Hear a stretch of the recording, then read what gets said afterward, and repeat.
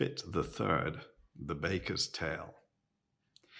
They roused him with muffins. They roused him with ice. They roused him with mustard and cress. They roused him with jam and judicious advice. They set him conundrums to guess. When at length he sat up and was able to speak, his sad story he offered to tell, and the bellman cried, "Silence! Not even a shriek!" and excitedly tingled his bell. There was silence supreme, not a shriek, not a scream, scarcely even a howl or a groan, as the man they called Ho told his story of woe in an antediluvian tone. "My father and mother were honest, though poor." "Skip all of that," cried the bellman in haste. "If it once becomes dark, there's no chance for Snark. We have hardly a minute to waste."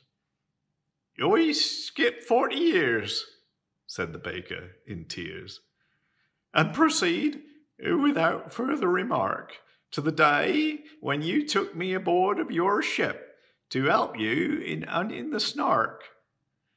A dear uncle of mine, after whom I was named, remarked when I bade him farewell—" "Oh, skip your dear uncle!" the bellman exclaimed, as he angrily tingled his bell.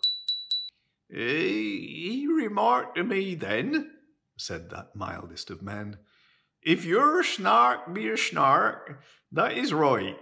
Fetch it home by all means. You may serve it with greens, and it's handy for striking a light.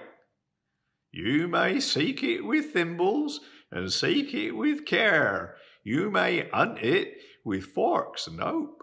You may threaten its life with a railway share. You may charm it with smiles and soap." "That's exactly the method," the bellman bold in a hasty parenthesis cried. "That's exactly the way I have always been told that the capture of Snarks should be tried." "But oh, beamish nephew, beware of the day, if your Snark be a Boojum, for then you will softly and suddenly vanish away and never be met with again. It is this that oppresses my soul when I think of my uncle's last words, and my heart is like nothing so much as a bowl brimming over with quivering curds. It is this. "We have had that before," the bellman indignantly said, and the baker replied, "Let me say it once more. It is this that I dread.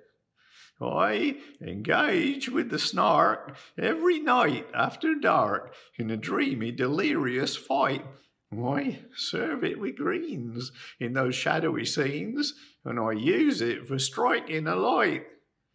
But if ever I meet with a Boojum, that day, in a moment, of this I am sure, I shall softly and suddenly vanish away, and the notion I cannot endure."